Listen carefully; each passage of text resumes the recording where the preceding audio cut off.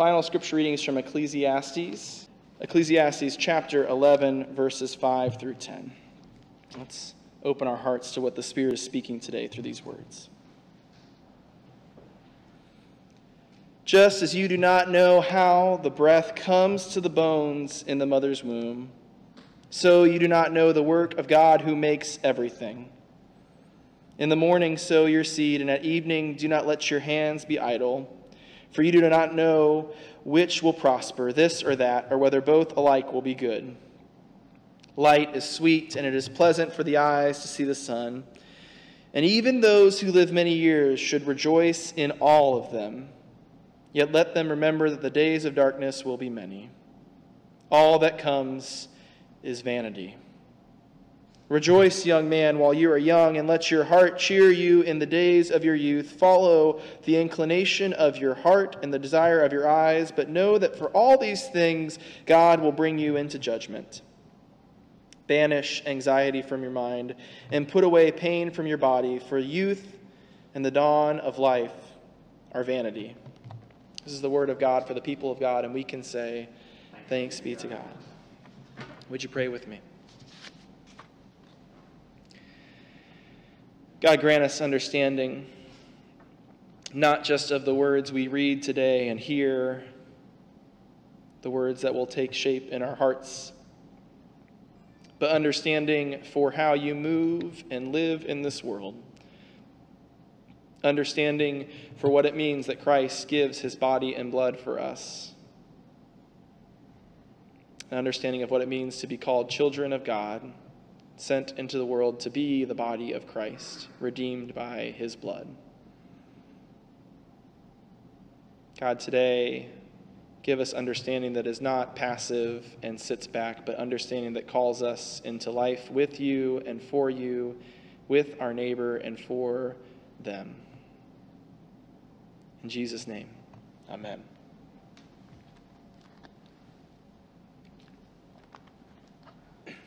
So this might spoil it for you all, but I hope that throughout this sermon I might argue or show that scripture in Ecclesiastes says kind of negatively what Paul McCartney says positively, what Jesus teaches as wisdom on the Sermon on the Mount. Did you catch all that? On face level, the three messages of Solomon, of Paul, and of Jesus, not the St. Paul, but Paul McCartney, might seem detached. They might seem not quite linked up, but I see the struggle of their words as deeply linked, because each of them is tackling a core part of our human experience of our lives.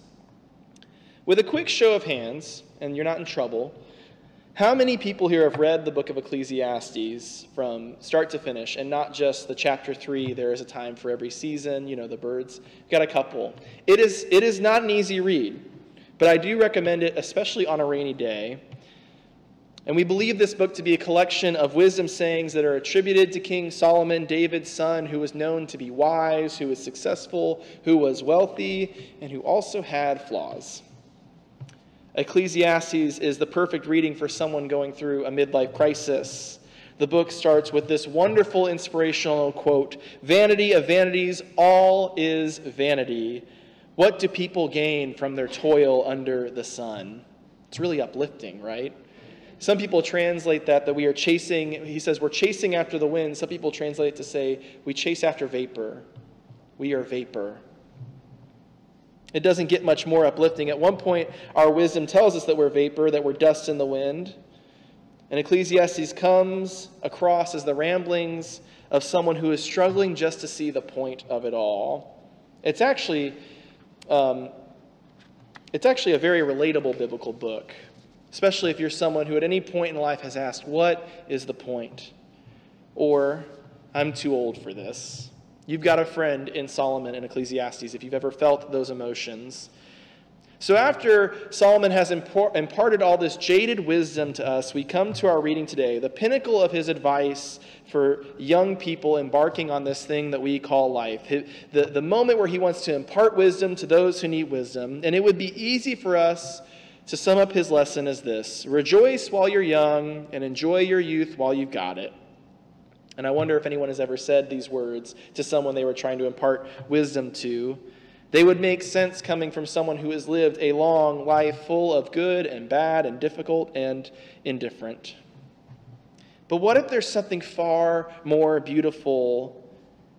What if Solomon has realized in all of his ruling and all of his acquiring and all of his leading that he failed to recognize in all those moments in his past the latent mystery of God working around him? The mystery of God that grows out of the smallest moments of life, the smallest elements, the glorious mystery of those moments of peace and joy that we can so easily overlook as we race to grind and achieve and accomplish. Life is fleeting. Don't let the mystery of it all pass you by while you're setting your next plan. In Ecclesiastes, I hear a man who has no reason to complain, complaining that his eyes were not opened soon enough to the wonder that surrounded him all this time. Perhaps this moment of confusion for Solomon was on Jesus' mind during the Sermon on the Mount, when Jesus says, "Look at the lilies of the field. They neither toil nor spin, but they are better clothed than Solomon in all his glory." Old Testament scholar Walter Brueggemann suggests that Jesus was actually kind of taking a dig at Solomon at this point. Solomon is actually kind of a complex figure in Israel history. He was this wise king, this accomplished king. He built the temple for God, but he also sometimes let his ambition get in the way of what was right. He used unethical means of labor to build that temple at times. He acquired wealth for himself. He used marriage as a way to get ahead in the world to the point where he got kind of trapped in his own relationships. Solomon was known as a complex king in the history of Israel. And we might read it this way, that Jesus is saying, look at the lilies of the field. They just grow. They simply be themselves, and they are more lovely than Solomon, the wise, the wealthy, the powerful king. These transient flowers that are here today and gone tomorrow display the full glory of God in ways that Solomon's vying and his accomplishments could not. You see, Solomon was not the perfect king. Perhaps Jesus is using him as a cautionary tale. Don't let your ambition stop you from seeing the beauty and glory of God already working here and now, through and with you. Isn't that the real danger in always looking ahead and always planning and always trying to get to the next step in life? We're so caught up in what we will make that we fail to see the good work in and front of us. Do not worry about tomorrow, Jesus ends this with. Today's trouble is enough. Or perhaps do not consume yourself worrying about the empire you're building. Today has wonderful tasks of its own. Today is full of God's mystery, so don't overlook it. So the story behind our song today, Let It Be, begins in 1968, 2 years before the album would come out. And Paul McCartney had a dream one night in 1968 after a really intense recording session with the Beatles during their White Album. I imagine there was some arguing. This was at the point when the band was beginning to fray a little bit. And in this dream, Paul's mother, Mary, his actual mother, Mary McCartney, not Mary, the mother of Jesus, though when asked, he leaves it open to interpretation. But in this dream, Paul's mother, Mary, who had died of cancer when he was 14, who he missed terribly, came to him and repeated the words, "Let it be. It will be all right. Let it be." And that was the birth of this song, this dream in the midst of this tumultuous time. Now, Paul McCartney had grown up in England. He was born in the middle of World War II for England's involvement. He had, by 1970, climbed out of what he would call the lower rung of the working class into the upper stratospheres as a musician. What did Paul need to let it be? What was hurting him at that moment? He was a millionaire. When he wrote this song, he was one of the most famous people in history. I can only speculate as what the question to Mary's answer was. What was the question that Paul was asking that night in his sleep? To hear, let it be, it will be okay. He had all the money he ever wanted. He had a job that many of us would aspire to have. And at the time of the dream, he had met the love of his life, Linda McCartney. So what did Paul need to let be?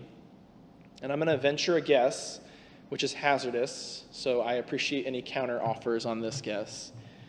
But I wonder if in those tense last years of the Beatles, Paul felt the magnificent shift that was coming for him. What would he be without this band that had made him who he was? What was the course of his life without the band that he had spent 10 years plus building into this spectacular group? What was Paul McCartney without Ringo and George and John? Who was he? I wonder if he was beginning to have this moment of crisis. What will I be when this is all over? There are plenty of people in high positions of popularity and power, athletes, musicians, who once they move on to the next thing struggle to know what's next. What if the words that Paul heard that night in his sleep are not simply an invitation to do nothing, to just sit back, to let it lay there, though that can be a valid form of wisdom too?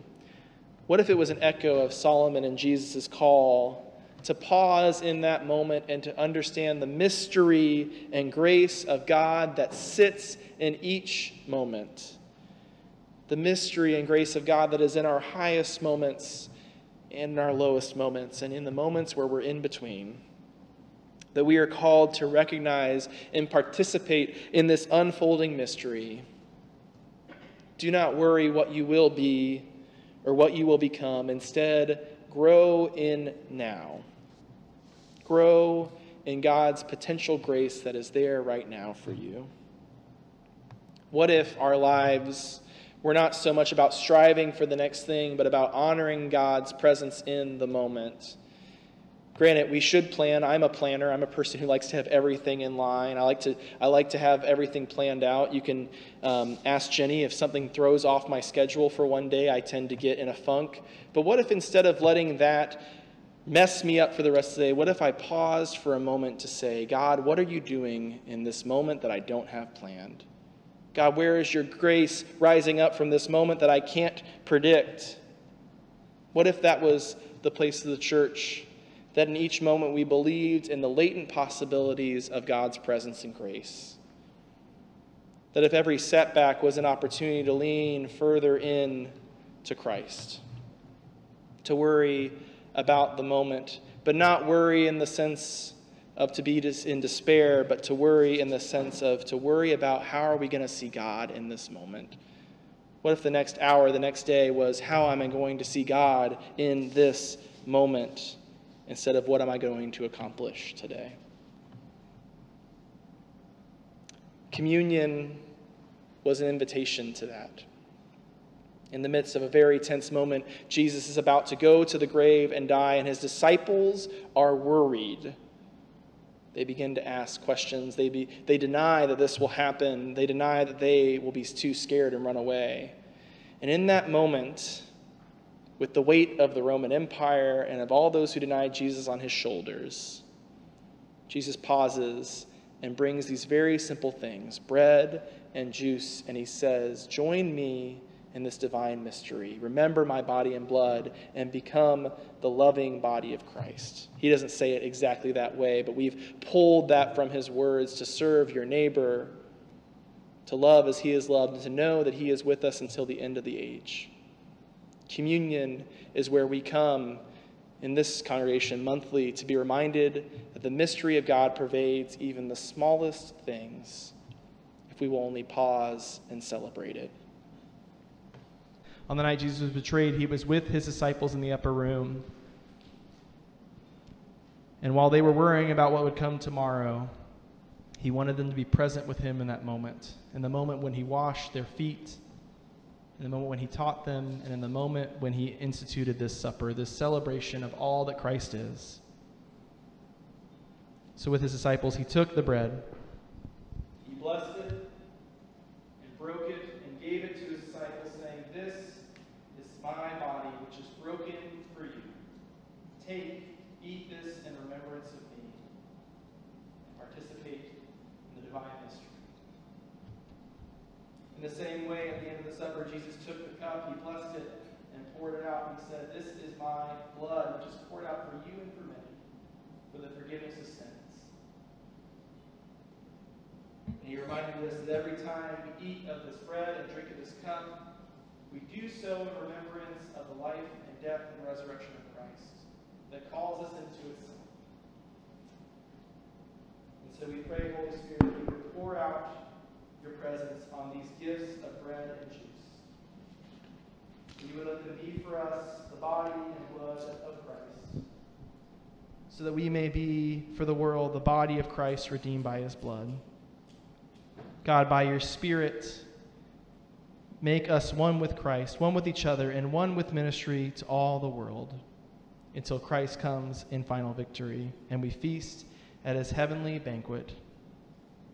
Through your Son, holy Jesus, with the Holy Spirit in your holy church, all honor and glory is yours, Almighty Father, now and forever. Amen.